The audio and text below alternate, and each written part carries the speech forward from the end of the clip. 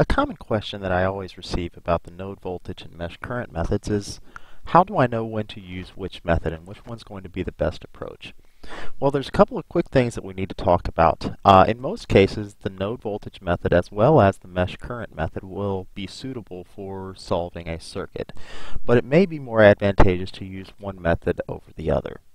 First of all, we have to talk about the concept of planar circuits. The node voltage method will work for all circuit analysis techniques or all circuit analysis situations that you may encounter.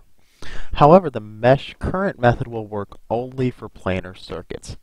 So a planar circuit is a circuit that's defined as being one where we can identify all of the meshes of the circuit on a two-dimensional plane. We can draw the circuit as being on a two-dimensional plane. So this one right here, this one that's been repeated multiple times, this circuit right here would be a planar circuit because I can identify two meshes all on a two-dimensional plane.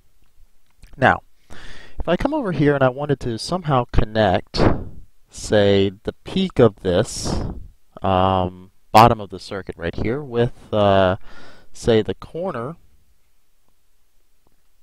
the top corners with a resistive element, where these resistive elements or these wires don't touch right here, you can see that we get the situation where we would have overlapping meshes. So in this case, we would have a mesh that would go through this sort of small triangular piece, but that would overlap with the mesh that is forming this the larger square.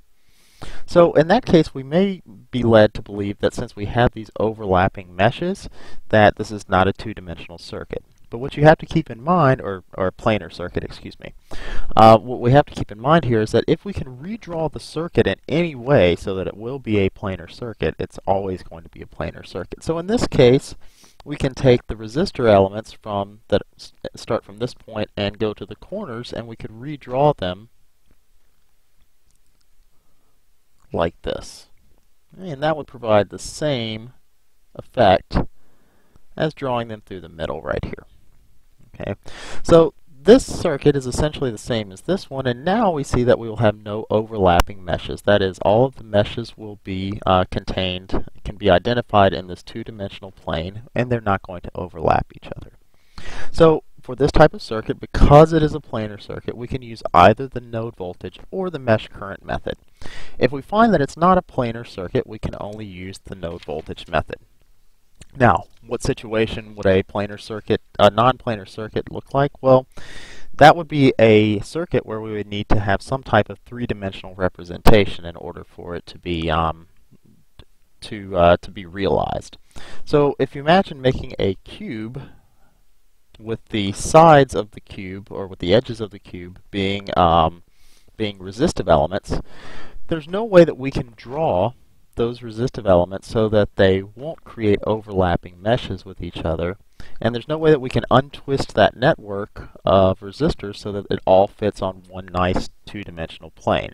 So this case would be a non-planar circuit, which could be analyzed using the node voltage method but not the mesh current method.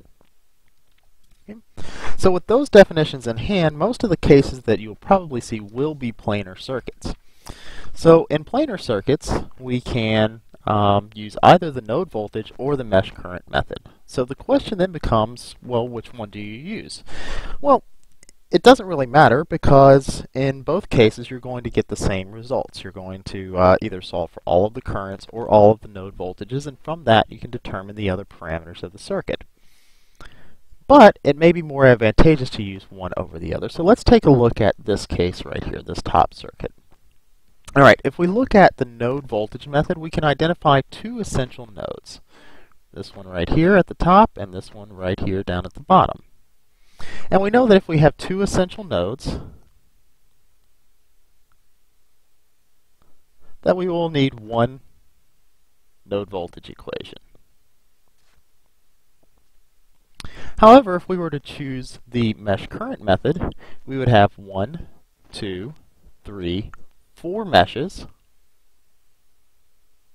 And to complicate things, we have this shared current supply between two of those meshes. So that means we would end up needing 3 mesh equations All right, because one of them is going to, or two of the mesh equations are going to collapse into a into a super mesh equation, and we're going to need one super mesh constraint.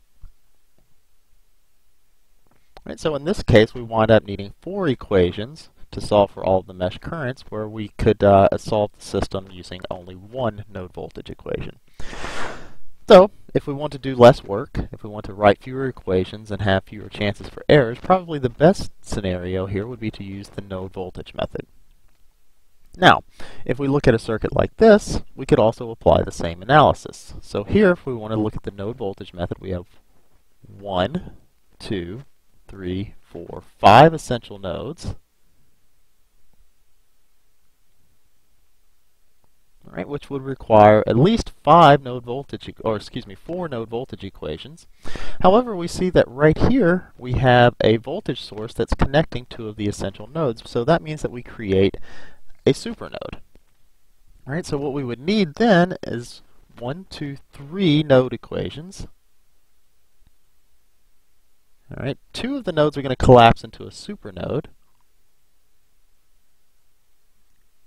plus 1 constraint for that supernode. Oops, sorry, we'll have 1 supernode, we'll need, 2 node equations, 1 supernode equation plus 1 constraint equation. All right, however, if we come over here and we look at the meshes, we see that we have 4 meshes, which tells us we would need 4 independent equations. But we also see that we know the mesh current, since there's only one current supply in this mesh and it's not shared between any of the meshes. We know that in this mesh right here and this mesh right here, we already know the currents. So for these 2 meshes, we already know the mesh current. So in essence, we only need to solve 2 mesh equations. All right. And we see that this is going to probably be less work than this is going to be here. So we have fewer equations that we're going to need to solve, so we're less prone to making errors in that case. So that would be sort of the approach that I would take to looking at different circuits and determining which is the best solution approach to use.